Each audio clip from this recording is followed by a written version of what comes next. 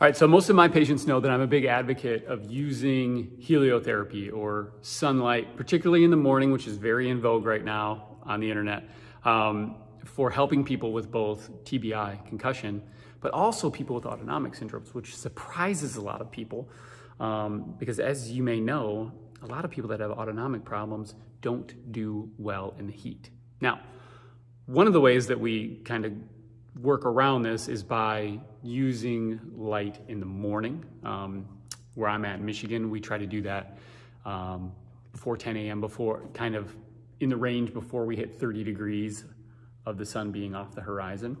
We can talk about why that is later, but one of the things that we can do is we get less UV exposure in the morning, more red light exposure, which is very useful for people with autonomic syndromes, and the heat penetrance is lower. It's not as hot, it's a little cooler, it's easier to tolerate.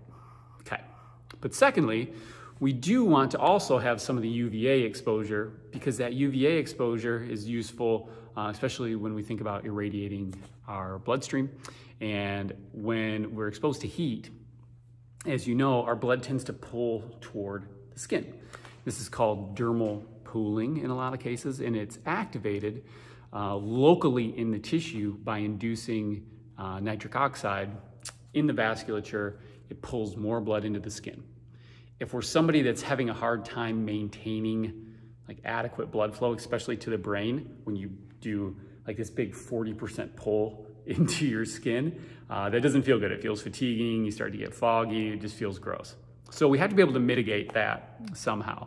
Again, we talked about morning sun is one way. Another way that we can do it is to take advantage of what exactly that skin is doing. So we want to radiate the skin, we want to be in the sun, but what we can do is follow that up with exposure to a cooler temperature. If we expose someone to a cooler temperature following that sun exposure, it allows us to do kind of the opposite effect with pooling into the dermal tissue. It actually pulls blood back into the core and pushes it into the head. There are two really good concepts for that. So if we think about how do we cool people down, easiest way is to just get them in a cooler environment. If that's air conditioning, great. But we find that using water exposure has a greater convection rate, so we can cool people down faster and more effectively. And the secondary benefit is if we actually submerge people up to their chest in the water, we get a secondary hydrodynamic effect, meaning when we submerge in the water, if we're somebody that has a hard time getting blood flow into the head, by being in the water up to our chest, we actually create a hydrostatic effect where the water pushes on our body, and kind of like a toothpaste tube, it pushes that blood up into our head, and a lot of people will feel better. So if we use cooler water, it doesn't have to be freezing cold, it doesn't have to be an ice bath, but cooler water, maybe in the sub 60 degree water, and we can gently sink down into that water and be submerged up to our chest. We can, number one, we can cool the skin down, and that cooling of the skin down causes vasoconstriction in the cutaneous vasoconstrictors, which pushes blood back into our core and back up to our head.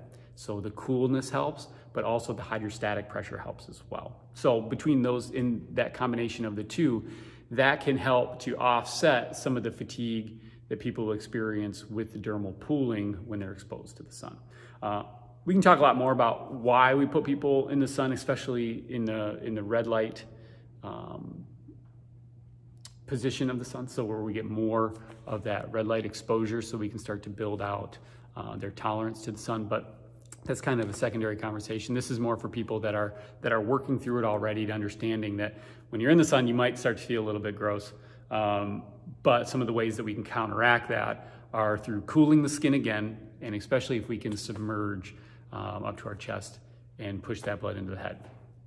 The last thing to think about is as you're exiting the pool, is to realize that hydrostatic effect is there. So you can feel great sitting in the pool, but if you get up real fast and hop out, remember we're taking that nice big corset that's around your whole body, and we're just taking it off real fast, which in certain individuals will cause that blood to rush back out of the head and leave you feeling dizzy. So we want to make sure we do a smooth, kind of slow, graded exit, and you might exit into a recumbent or a semi-recumbent position. We really like the zero gravity chairs as a way to start kind of in a recumbent position and then gently work their way back up and then on with the day. So I hope that's helpful.